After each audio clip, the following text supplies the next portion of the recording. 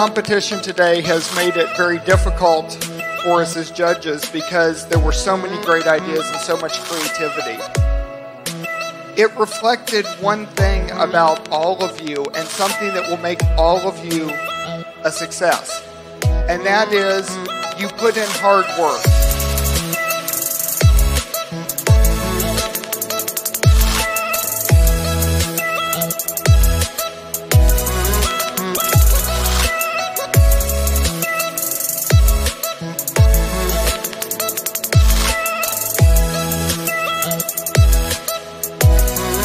The winner of BCC 2018 is Lycans, Delhi Private School, Dubai.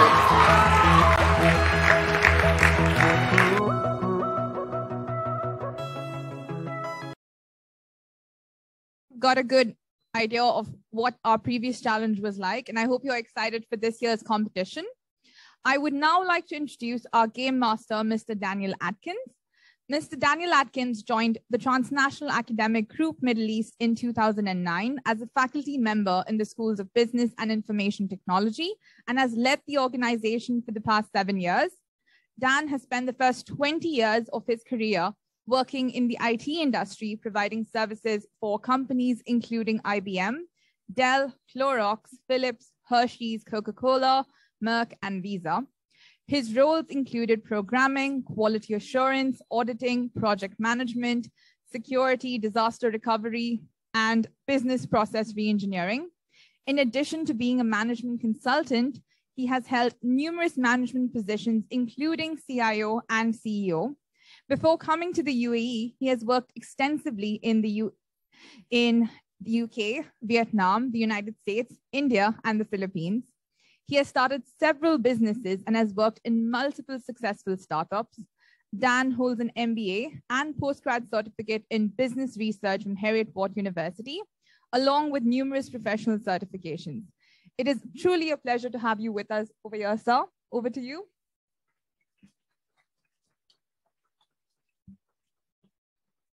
Thank you so much. So the BCC is something that is very important to me. It's something we actually started nearly a decade ago now, and we have continued to grow year on year. We started with, I believe, about 150 students in the first one.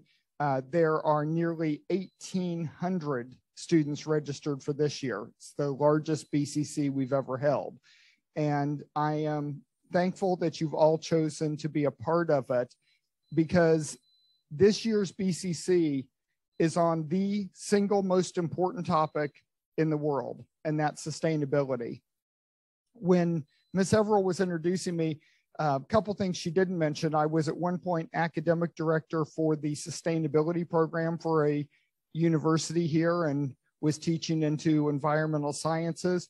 And I have been going out and doing public lectures on environmental causes and sustainability for nearly 15 years, including doing some on stage at the Dubai Mall, for example. So I've been all over. I've been on radio on this. So this is a cause that is absolutely near and dear to my heart. And as the CEO of the organization, I have been working very hard to really drive the entire organization toward greater sustainability. You may notice, we all have our metal water bottles, and we're trying to be both a plastic and a paper-free campus. And it most certainly is reflected in how I live my personal life. I am a firm believer that the most important challenge that the world is facing right now is around the environment and is around a sustainable future. And I want to apologize to all of you. I'm 54, so my generation is a large part of the problem. We mess things up, and our parents, the boomers, messed things up. And unfortunately, they left you holding the bag. See, they're going to be, my parents will be long dead by the time we hit the climate change tipping points. And they'll be long dead by, 2035 to 2040, when MIT was making predictions about potential societal collapse because of environmental issues and resource issues. So they screwed it up. My generation screwed it up, and we left it in your hands to fix. Now, as human beings, one of the things that you will notice is we're not good at doing things we should do, but we're good at doing things we have to do. Think about maybe last January the 1st. How many of you made New Year's resolutions, probably that had something to do with eating better, sleeping better, exercising more, having better study habits? Any of those ring a bell? How many of them made it past February? Okay. We all know that these are things that we need to do for our long-term benefit. But unfortunately, as humans, we tend to do only what we have to do. Well, your generation is the first one where fixing the climate and fixing sustainability in the world went from a need to a have to. Your generation absolutely has to do it, because the consequences of 200 years of people not doing the right thing are coming back to your generation, and you're going to be the ones who have to deal with them. So this is why this is such an important topic to me, and this is why we made this the theme of this year's Business Cup Challenge.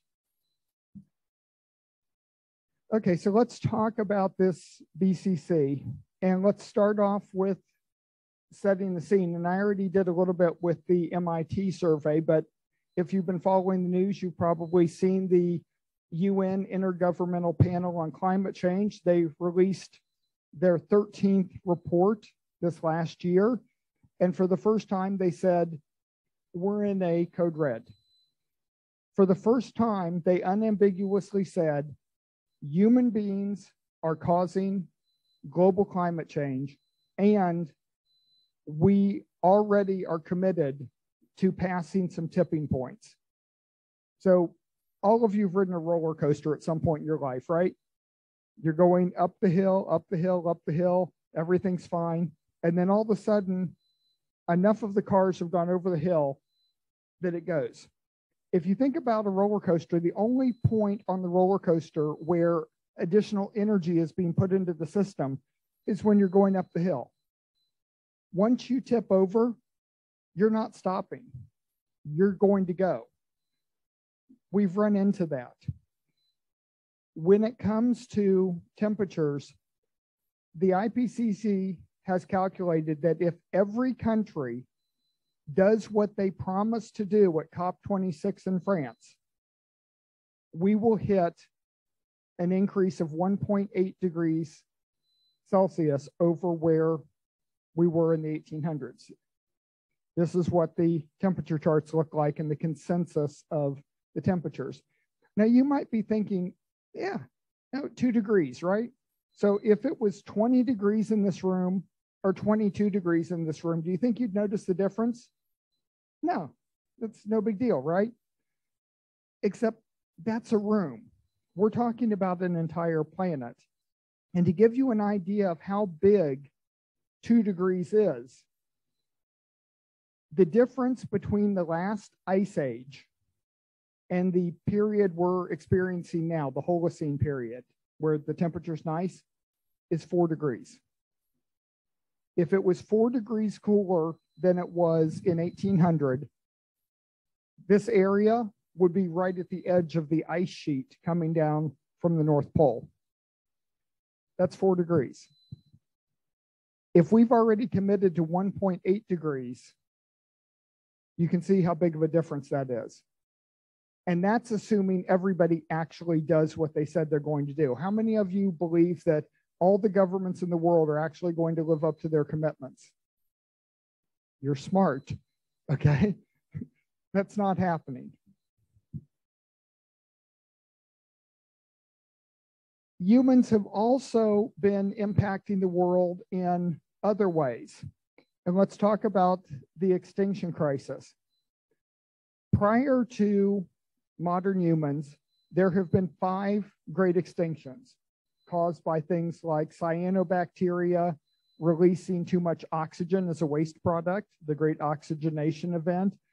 We had the Great Dying, which was due to massive volcanic eruptions that went on for literally hundreds of thousands of years. Of course, the dinosaurs had a really bad day about 65 million years ago with the Chicxulub impact, right? We are now having the 6th great extinction, and it is directly tied to the activity of human beings. If you were watching the news this morning, something happened that has never before happened in human history.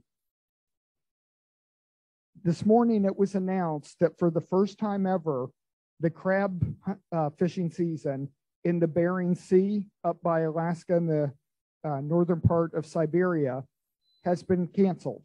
There will be no crab fishing this year because over 1 billion with a B, crabs have just disappeared.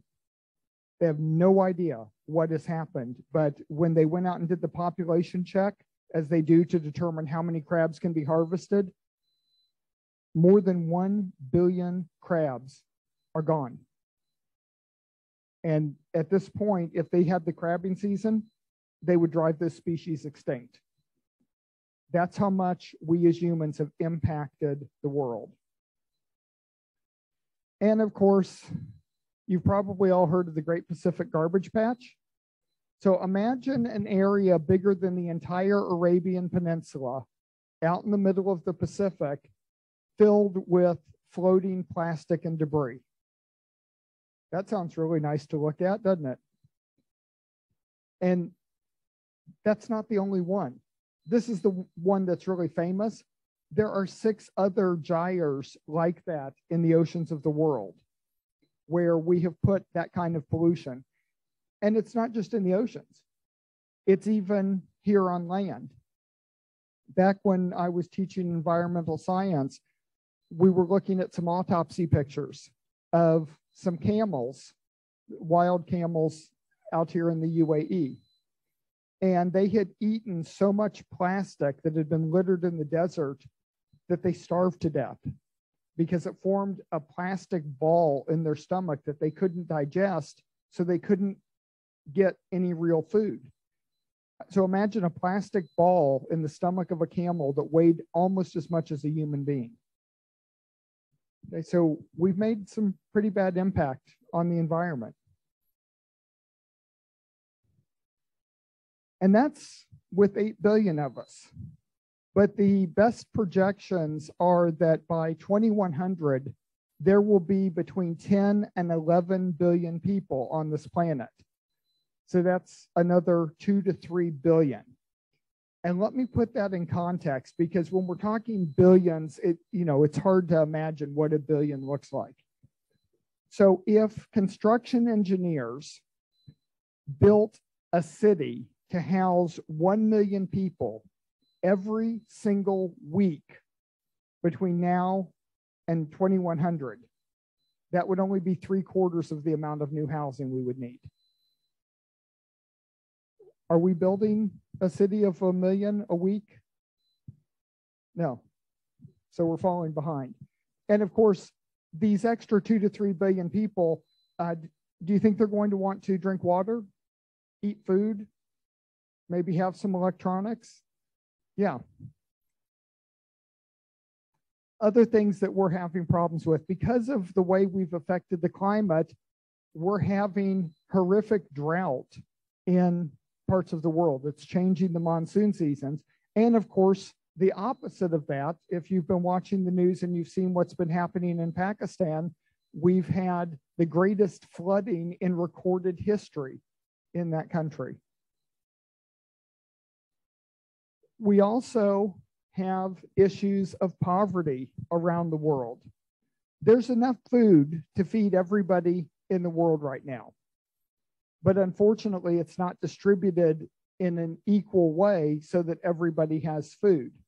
And while you are all very blessed, you got to go to secondary school, you're now in university, you get to spend your days studying, there are a lot of young people, and we run a campus in Ghana in sub-Saharan Africa, and there are a lot of kids there who spend their entire day just walking to and from the well with buckets to get enough water for their family instead of getting an education, or they're food insecure and they have to go and stand in line to get food from charitable organizations. And of course, huge amounts of pollution. It's not just the ocean, it's all over the world. If you look at the amount of pollution, it's staggering. The UAE, it's a wonderful place to live. We do have a lot of cleanup activities here. And in general, I find people here pollute less than a lot of other places I've lived. But still, there's a lot further we can go. So if everybody decided to live like Americans, people from the US, we'd be in trouble. See, the United States has been really, really good at convincing everybody that's the way everyone should live, between TV shows and movies and songs and things like that. Well, the problem is, with 8 billion people, if everybody lived that way, we would need 5 of Earth just to supply enough resources. Do any of you happen to have 4 additional Earths maybe in your shed, or no? We can't do that. So if we want to survive into the future, we all have to get down to the point where we're using about as many resources as people in India are currently. Because remember, this is based on 8 billion people. When we add 3 billion more, if we were at China, we'd need 1.5 Earth. So we've got to get down to the level of the resources people use in India. And you might be thinking, wow, I don't want that lifestyle, right? I lived and worked in India for 3 years. You might be thinking, well, you don't want that lifestyle. That doesn't mean we have to live that lifestyle. It means that we have to create a circular economy where, as resources are used, they go back into the start of the cycle and are used as raw materials. So there's no waste falling out of the cycle. Everything is reused over and over again. And it is possible, technological salvation, for us to get to the point where we can all be using that little resources and still be enjoying living a lifestyle that we'd feel comfortable with.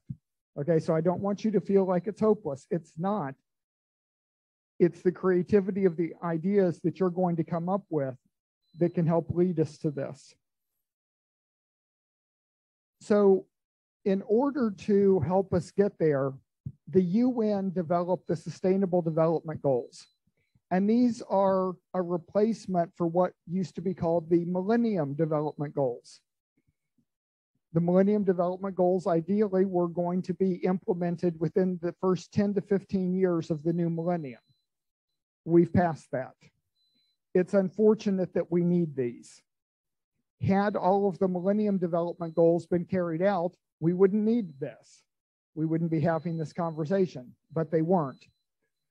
Now, the Sustainable Development Goals, this is probably the last set of these goals that the UN's ever going to come out with, because either we accomplish these goals or there's not going to be a civilized world for us to even talk about things like this. Okay, so we've got some pressure here, but we can do it.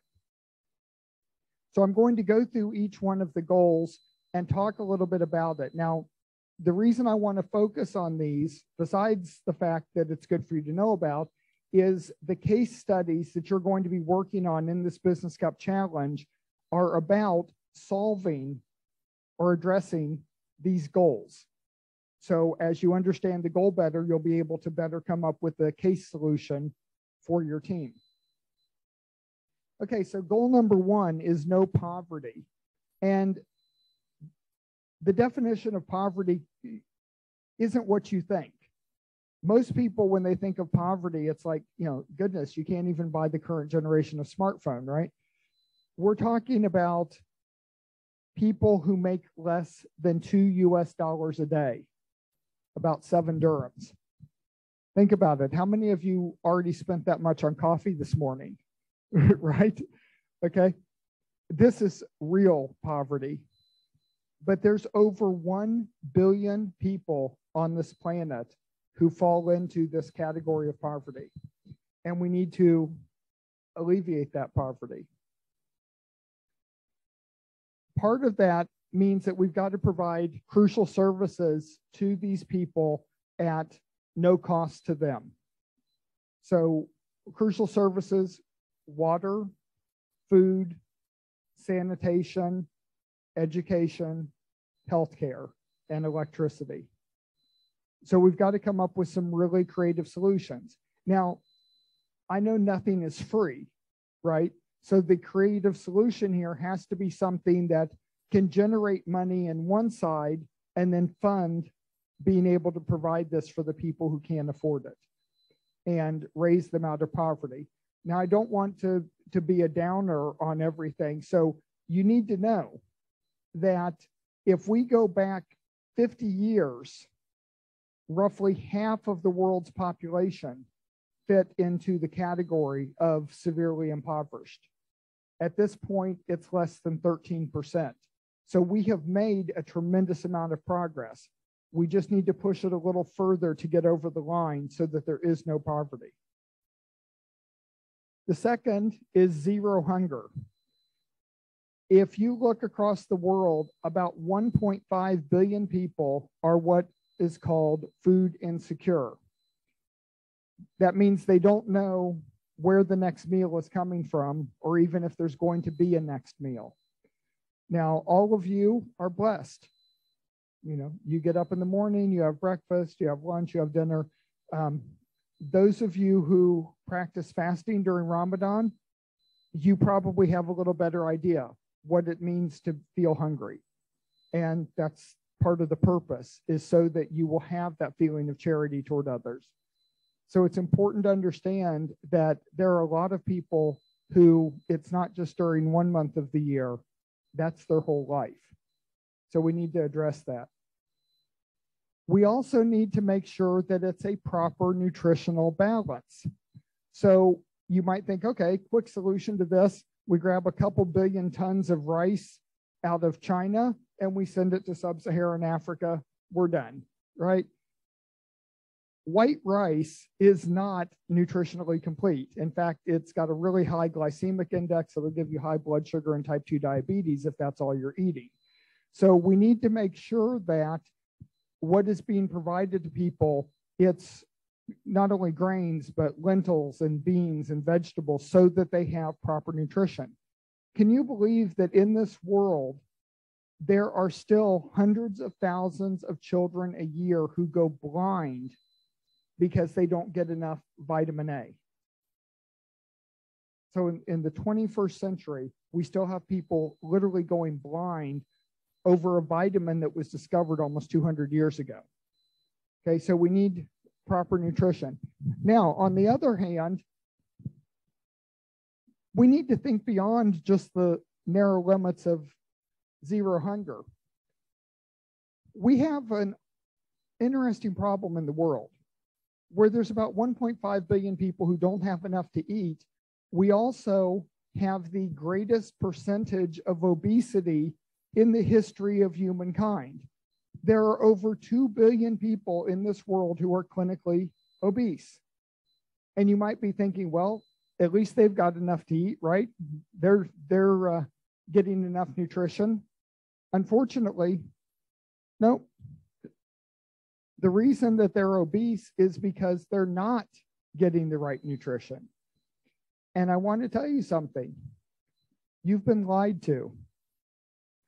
If you go back to the late 1960s, early 1970s, the companies that make sugar or sugar substitutes like high fructose corn syrup, things like that, knew from their own scientific studies that eating excessive amounts of sugar not only caused type 2 diabetes, but also caused heart disease and stroke and obesity and a number of other issues.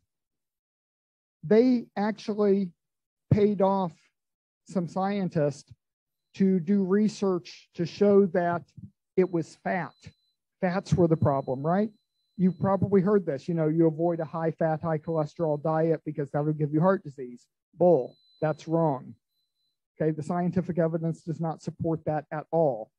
You can eat a high fat, even a high cholesterol diet and not end up with heart disease if you don't eat sugar. But if you eat sugar, you're going to end up with that. So for decades, these corporations actually got the government to put out food guides telling you to eat high carbs and to avoid fats. And obesity and heart disease and strokes and diabetes have gone through the roof. Okay, so you need to understand that the standard American diet, we call it SAD, is really bad for you. And if that's what we're exporting around the world to alleviate hunger, all we're going to do is create medical problems. There are actually places in sub-Saharan Africa where in their entire history, they have never had anybody have heart disease. Can you imagine that? The number one killer in the world, and there are places where nobody has it and nobody has had it in over 100 years. It's because of what they eat. Okay. So we need to consider that when we're looking at a solution around this, because unfortunately, corporations will lie to you. And when you're considering how do we get these things implemented, you need to understand that you can't do it through governments. You would think that it was a government's responsibility to do the right thing for its citizens, right? Yes? The 16th president of the US, Abraham Lincoln, said, the government of the people, by the people, and for the people. That's a fantastic idea.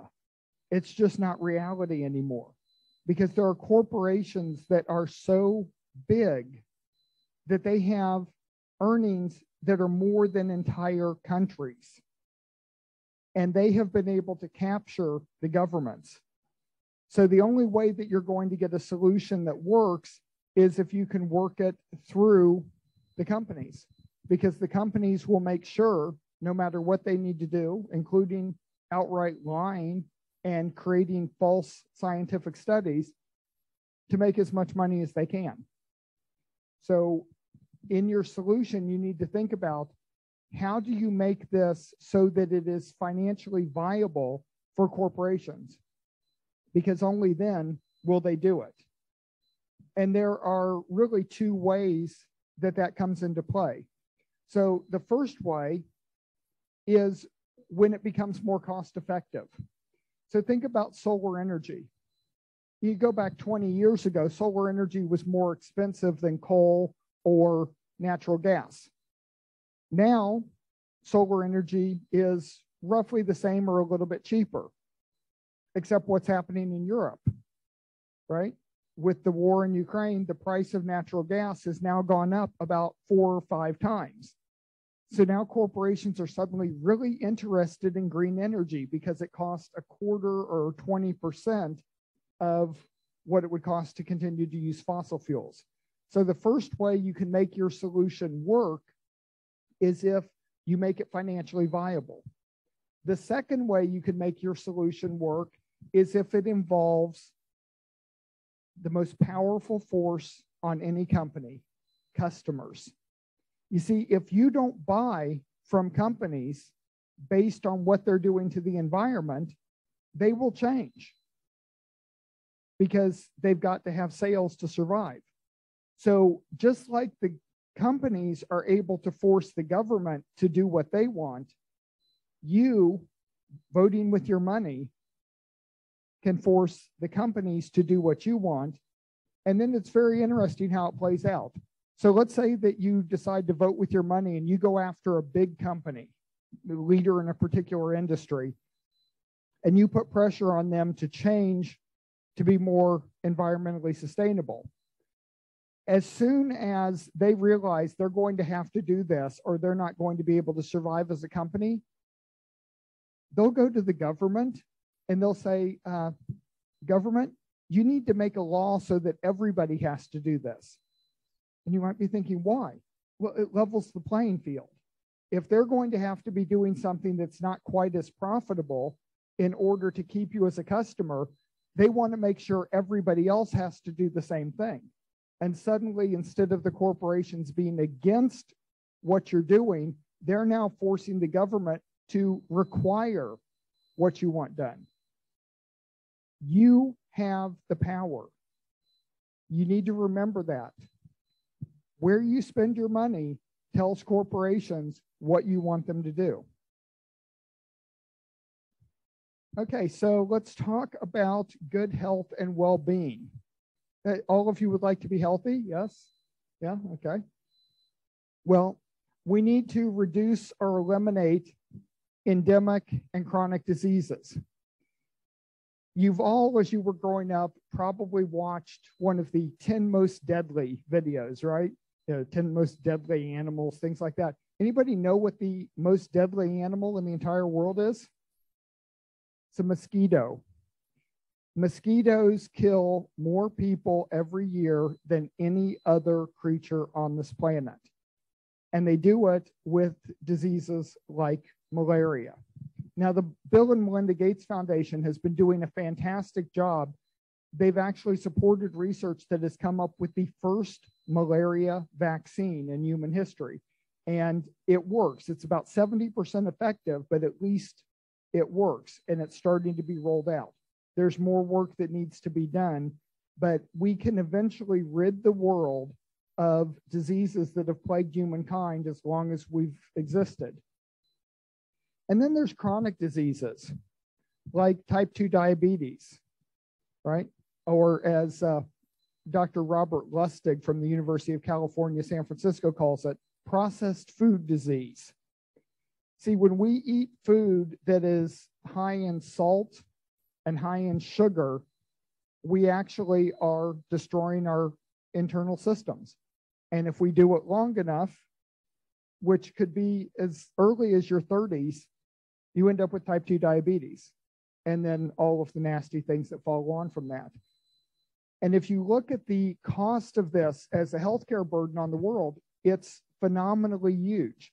So we have to address this in order to have money for other things and also to make people feel good. Who wants to have diabetes, right? We need to reduce childhood mortality. You've probably heard that back in like 1800, the average lifespan was 42 years. And you might be thinking, wow, people didn't live very long. Well, actually, people still live to be 80, 90, 100 years old. The reason the average was so low was because children tended to die before they hit their 5th birthday. And back then, if you wanted to have 1 or 2 children make it to adult age, you usually had to have 4 to 6 children just to guarantee at least one of them would survive. Now, we have been doing a fantastic job on reducing childhood mortality. At this point, the average lifespan around the world is up around 75 years of age. So we've done a great job there. Interestingly, though, we've turned a corner. Childhood mortality started going up again in the late 2010s.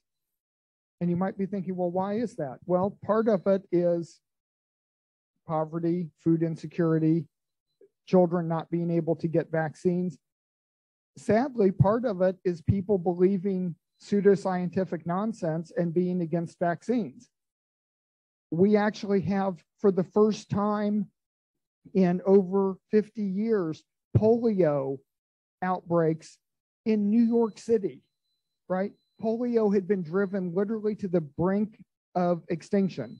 There were literally 2 places, one in Nigeria, way out in the sticks in Nigeria, and part of Afghanistan. Those were the only 2 places on earth that polio still existed. And we were this close to having completely wiped it out. Now there's a area of New York City where there's a lot of rich people who are against vaccines, and they're having a polio outbreak there. And it could come back and be a problem for all of us. So we need to focus on how do we reduce childhood mortality. And then increasing healthy lifespan. So how many of you would like to live to be 100? A few? Really? Okay. I'm going for 125. I just want to let you know. Now, for those who said you wanted to live to be 100, would you still feel the same if the last 50 years of your life you were bedridden? No, not at all. Nobody would want that, right? Okay, so what we're looking at is not just increasing lifespan, we're looking at increasing health span. How long can we live and be truly healthy and productive and enjoy life? So we're focusing on that. And a lot of that comes down to eating the right things, getting enough sleep, getting enough exercise.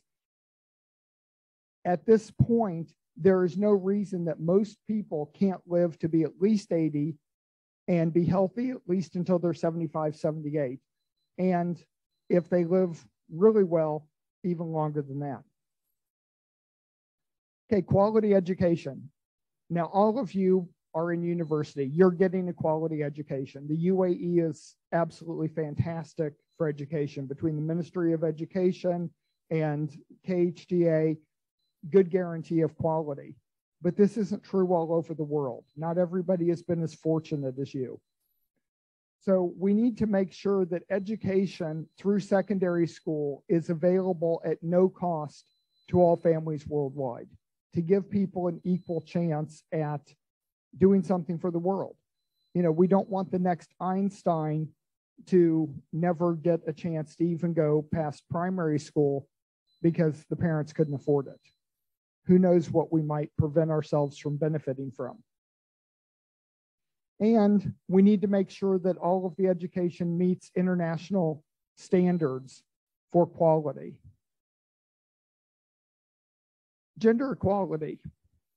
We need to make sure that male or female, doesn't matter, everybody has equal rights and equal opportunities. It's only fair, right? There was a great quote from Gandhi. He said, you know, how can we be against women when they hold up half the sky, right? Any of you here not have a mother? Of course not. Mothers are pretty important. You wouldn't be here otherwise. So we need to give equal rights and equal opportunities to both genders, and that means equal pay for equal work.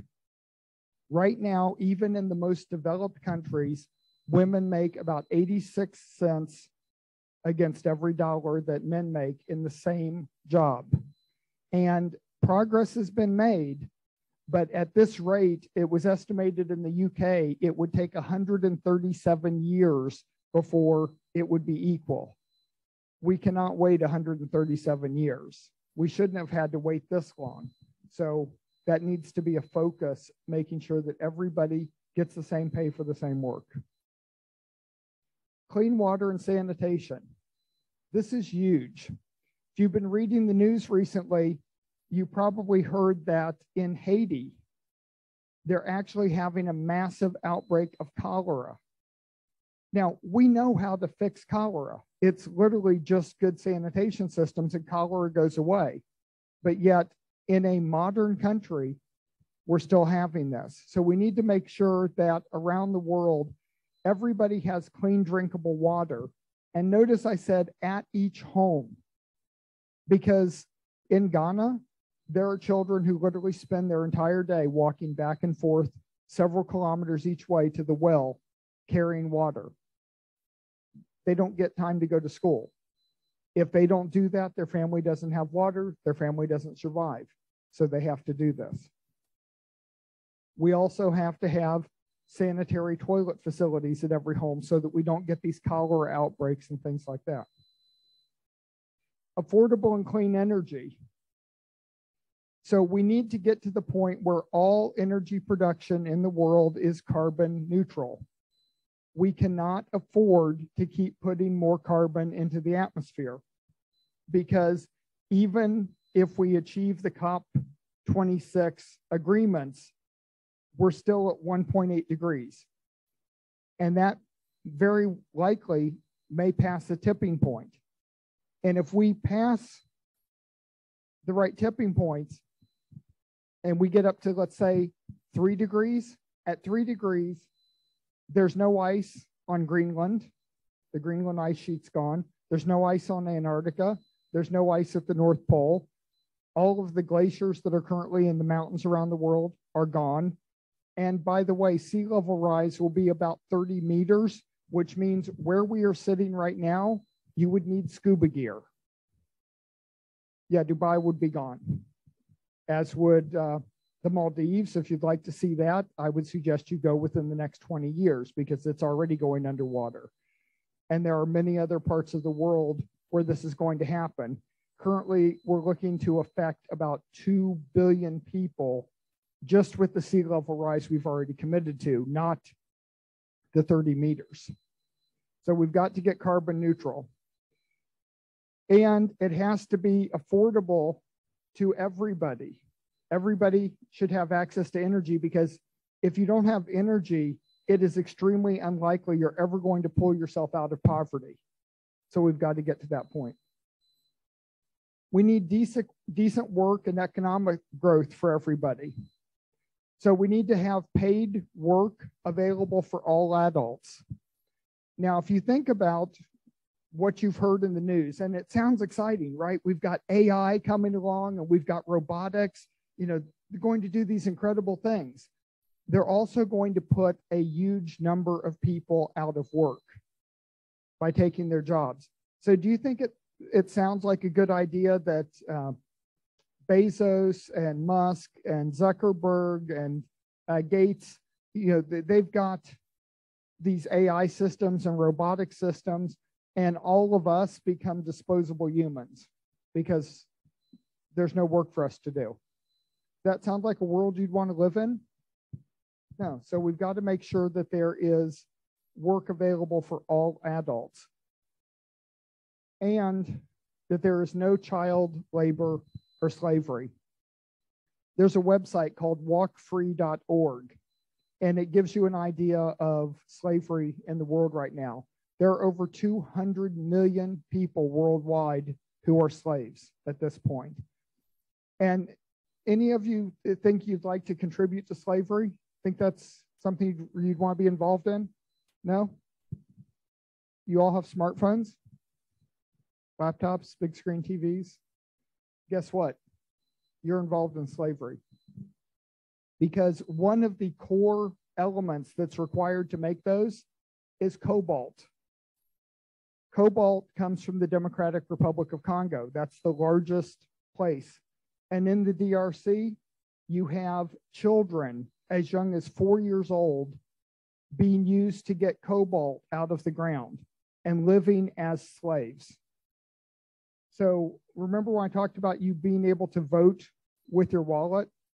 Well, this is a place you can do that. You can let the companies that you're buying from know that you're not going to buy more product from them unless they figure out a way to get around this. And you know what? The solution isn't even that hard. Would you be willing to pay, say, $5 more for your next smartphone if it eliminated slavery? That's all it would take. About a $5 increase would be enough to make it so that the DRC could make the same amount of money without having to use slavery or child labor. So again, it's a chance for you to vote with your money. And we need safe working conditions for all. Unfortunately, a lot of work gets sent off to countries where they have unsafe working conditions. And again, you can vote with your money and you can force companies not to do that. And a livable wage for all. That's part of eliminating poverty. Everybody should get paid enough money that they can live a reasonable life. And again, it doesn't greatly increase the prices of anything that you and I are buying, but it makes a world of difference for them. We need industry, innovation, and infrastructure.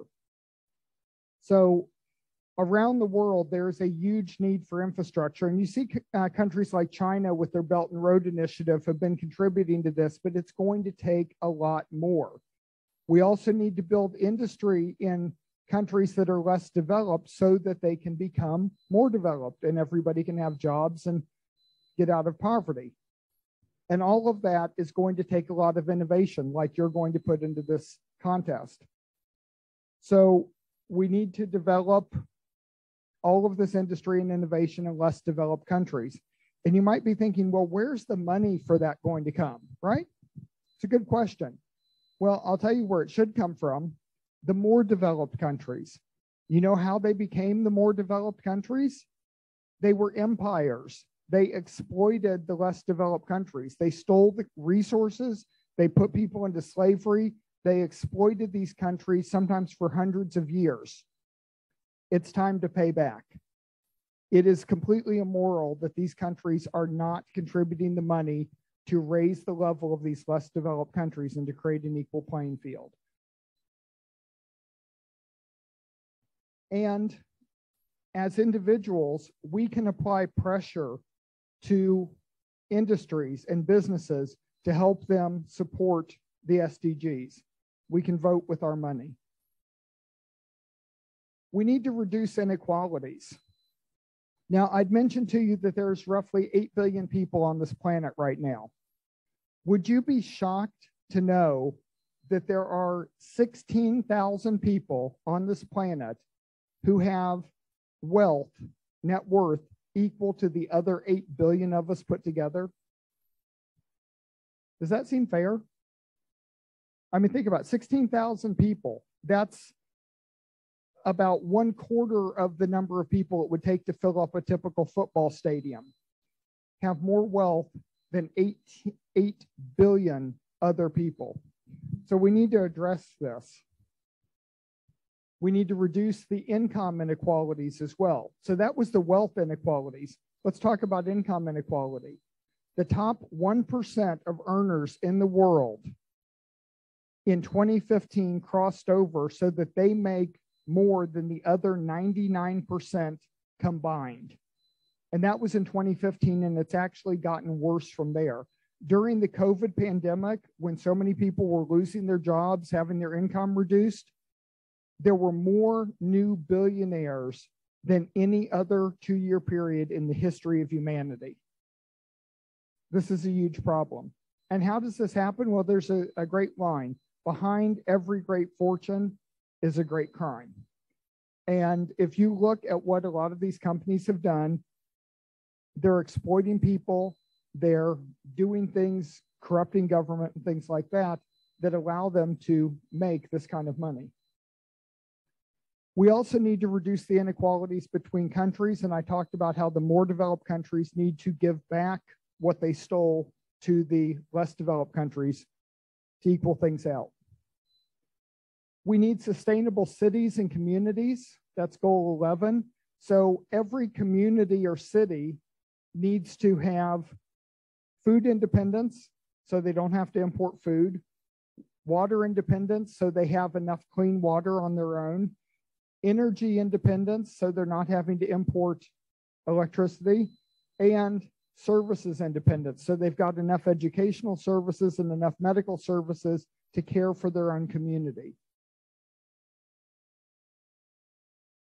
Goal number 12 is responsible consumption and production. And we already talked about how if everybody lived like people in the US, we'd need 5 of Earth. It's not going to work. So we need to make sure that everything that we are buying is carbon neutral or carbon negative.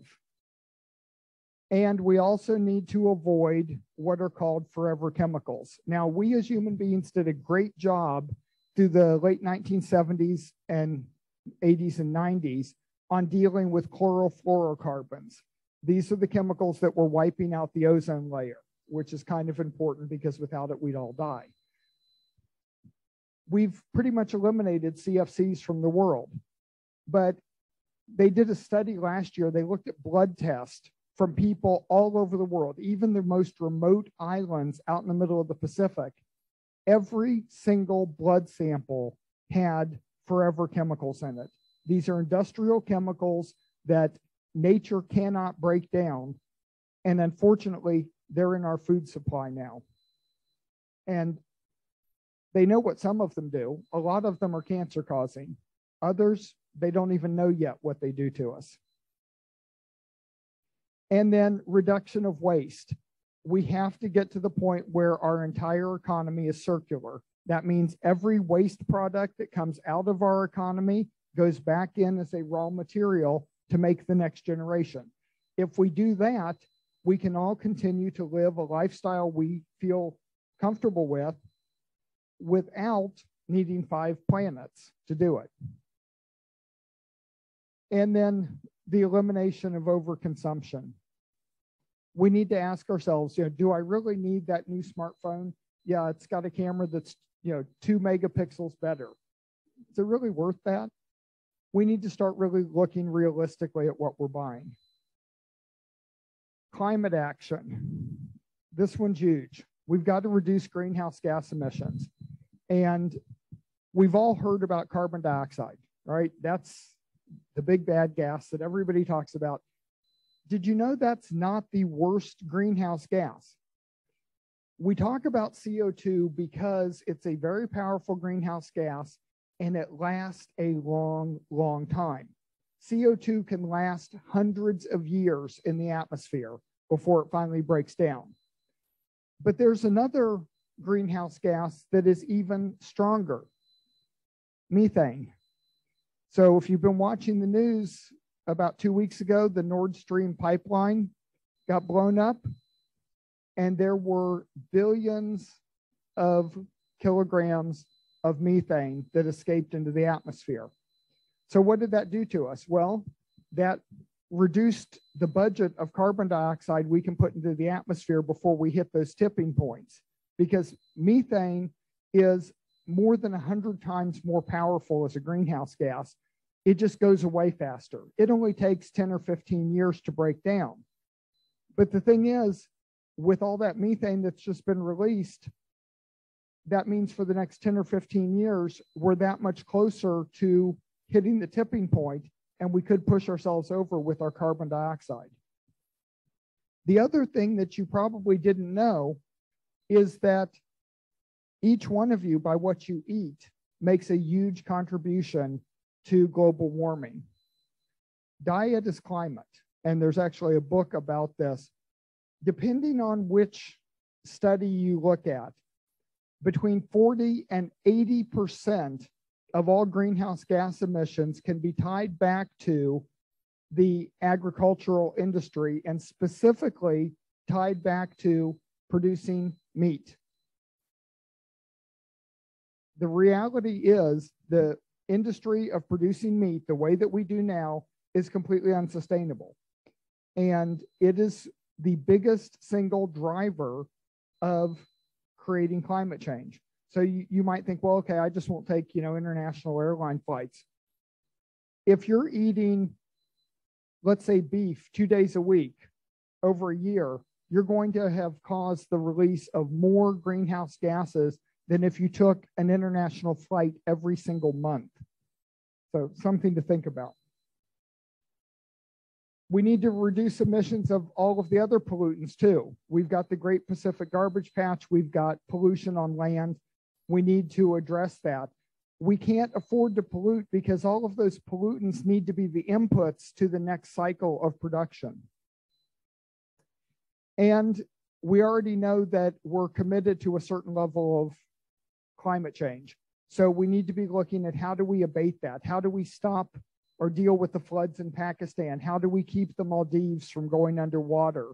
How do we keep Bangladesh from going underwater? Things like that. Life below water. I started off talking about 1 billion crabs just having disappeared, probably died off. So we've got to eliminate overfishing. At this point, human beings have overfished essentially every species in the ocean.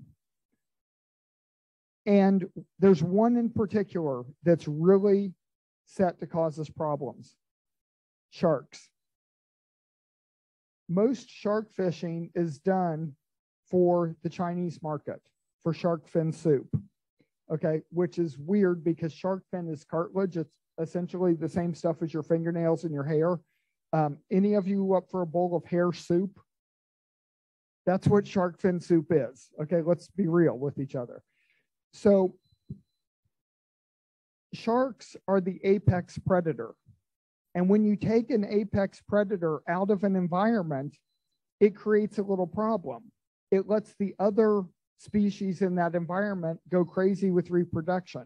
They did this in Yellowstone National Park. They got rid of all of the wolves, and they had an overrun of deer. It wiped out whole environments and other species. They finally had to reintroduce the wolves, and that got the environment back under control. They've modeled what happens if sharks are gone. Do you all like jellyfish? No? They're definitely not good to eat, not fun to swim with either.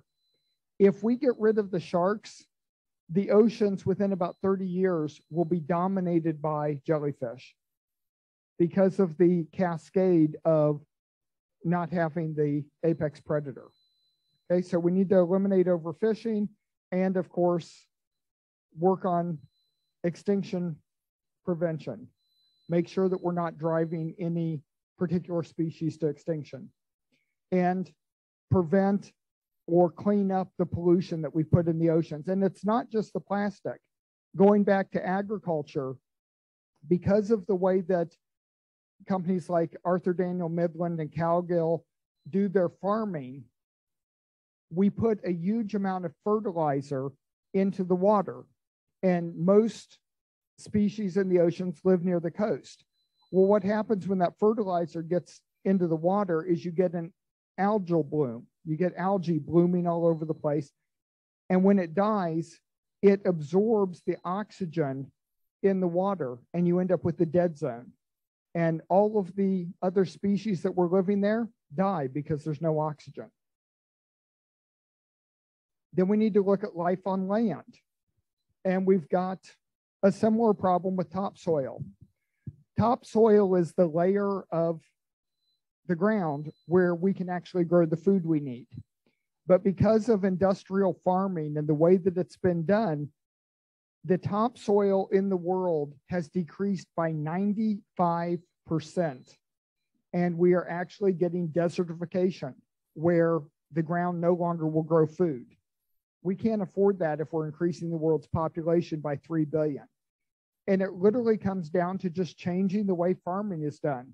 If you plant just corn, a single crop, it depletes the nitrogen and other resources from the soil, and you end up with dirt that you can't grow anything in. But if you plant corn, and then at the base of the corn, you plant beans, beans fix the nitrogen from the air into the ground, and the soil stays healthy. So it's not that we need to stop farming. We just need to do it the way our ancestors used to do it when the topsoil was fine. We need to reverse desertification. The Sahara Desert, the Gobi Desert are getting bigger. China's actually been doing a great job of stopping the advance of the Gobi Desert and taking some of it back. And there's some efforts in sub-Saharan Africa to do the same thing. So we need to focus on stopping the desert, because as the land becomes desert, it actually increases the level of global warming. That's one of those tipping points. And of course, preventing extinction of land species and dealing with the pollution so that we're not polluting our environment. Goal number 16 is peace, justice, and strong institutions. And you might think, well, what does that have to do with being sustainable? Well, if people don't feel safe, if people don't feel like they have recourse if something happens, then their focus is on maintaining their safety and their livelihood, not on fixing the problems we need to in the world. So we need this in order to do all of the other ones. So this includes ensuring peace locally and globally. And I want to use the current war in Ukraine as an example. So besides the fact that there is horrific devastation, that horrible things are happening, and that hundreds of thousands of people have been killed or injured, which that should be enough of a reason not to do this. if you look at it from an environmental standpoint, the fires that have been caused have been putting huge amounts of pollutants in the atmosphere. The explosion on the Nord Stream pipeline released billions of tons of methane gas into the atmosphere. And there is the potential that there could even be issues with radiation if Putin uses a tactical nuclear weapon or decides to blow up one of the nuclear power plants that's there. So we need peace to ensure that the environment stays well. We also need to ensure that there's justice and human rights. Again, if people don't feel safe, they're going to be investing their efforts in that, not in fixing the world's problems. We also need to eliminate corruption. Corruption is what allows a lot of these things to go on. But before you come down too hard on corruption, I want you to think about, why do people do it? And I'm not talking about the billionaires being corrupt and getting government to do things for their corporations. I'm talking about the person on the street, the police officer who wants some lunch money, or things like that. Well, people do this because they don't have a livable wage. If they were actually being paid a livable wage, they wouldn't need to do that. It's not that they're evil people that they want to do this, but they want to be able to put food on the table for their family. So if we go back to eliminating poverty and having equal pay for equal work and livable wages for everybody, that goes a long way toward getting rid of that kind of corruption. And we need robust institutions, both at the local, the national, and at the international level, to make sure this is enforced. And then the final goal is partnerships. So we need to incentivize governments to participate in the Sustainable Development Goals. And how do we incentivize governments? Well, in some countries, you do it by voting. But I think everybody has seen with what's happened in the United States recently that voting doesn't necessarily mean you get the right person in office. So how do you do it when it's a government of the corporations, by the corporations, and for the corporations? Well, you incentivize the businesses. And that comes down to each of you voting with your money and letting companies know what you will and won't accept. Then they will get the government to do what they need to. And then what we're doing today, which is talking to people about how each of us can contribute to achieving the Sustainable Development Goals. And I'm hoping that from this walkthrough that we just did on these 17 goals, you've gotten some ideas of what you can do to make the world a better place, because it's your generation that's going to have to save the planet, not only for all of you, but for people like me too. So now let's talk about how this works into the Business Cup Challenge this year. Okay, so starting on October 20th, there'll be a new case study every Thursday. Now, in your case, there's one case study and then the final case study. We'll expect the case study back from you by the following Thursday. And then by Monday after that, we'll give you feedback, and we'll give you detailed feedback on your case. It's not just a numeric mark, because that doesn't help you. What helps is getting professors who actually give you some detailed feedback on what you suggested, how you could improve it, why it might be a challenge, things like that. When you're submitting it, if you submit it as a document, like an essay, not more than 2,000 words and 2 pages additionally of charts and graphs if you want to. You can submit it in any format. It can be a Word document, PowerPoint, Prezi, a spreadsheet, whatever you want. You can even do it as an audio or video file. Just please keep it to 5 minutes. Okay? The ideas that you give in solving the case have to be related to what the case study is about. So if it's about a specific business, about that, and then also related to one or more of the strategic or Sustainable Development Goals. Okay? And it also has to be actually possible. No violating the laws of physics. Okay? You do not need to go into technical details. If you're talking about using Pescovite solar cells. You don't have to be able to explain that to us. We know what that is. You just talk about your concept. You need to show how this is going to be sustainable. So how much approximately will it cost to do what you're suggesting? And then how long will it take to pay back in terms of either revenue or savings? Because as we've talked about, businesses are only going to do things when they see a financial incentive to do so. And you also need to include a pestle analysis. So looking at the political, economic, social, technological, environmental, and legal impacts, and look at it from two angles. One angle is, how do these 6 criteria drive your solution? How do they motivate your solution? And how do they constrain your solution? So for example, technologically, right now, solar cells don't go beyond about 28% efficiency for commercially available cells. So you can't have a proposal for 60% efficient solar cells. That just doesn't work. So that's a constraint. On the other hand, there can be things that are really driving your solution, like the increase in global temperature. That may be a driver of why your solution is needed. Okay, so you need to consider both ways. Some of these 6 will be just drivers, some will be just constraints, and some may actually be both. Okay?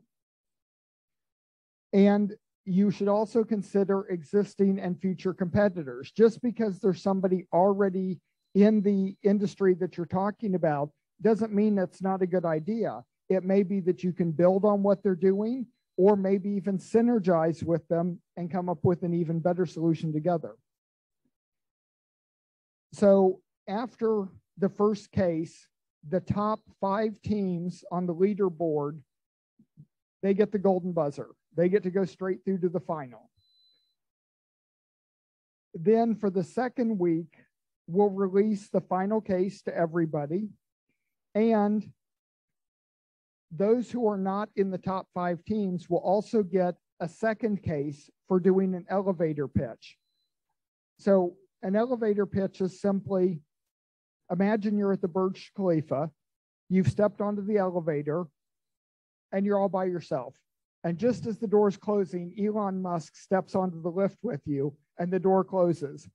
You now have his undivided attention for 40 seconds.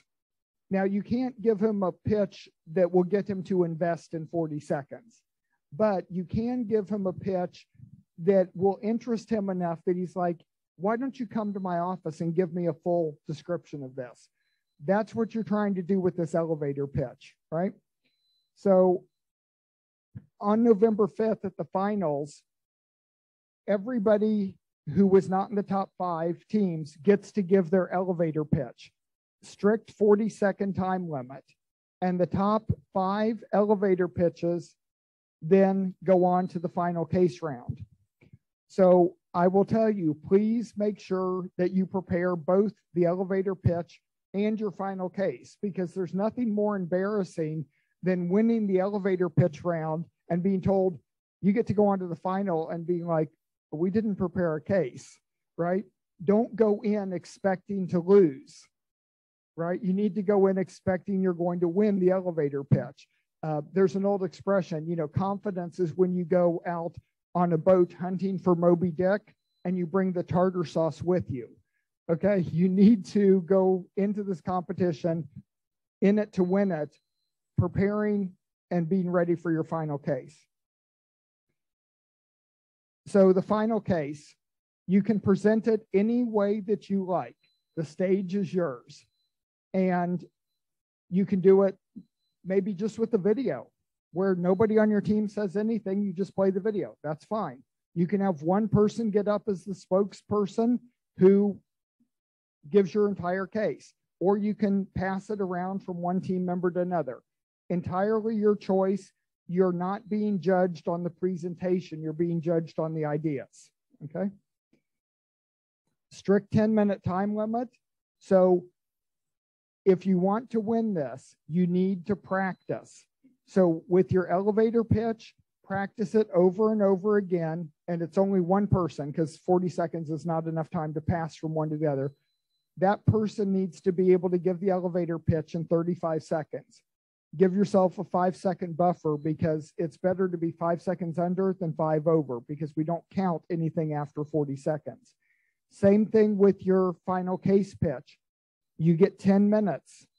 Anything you say after that alarm goes off does not count.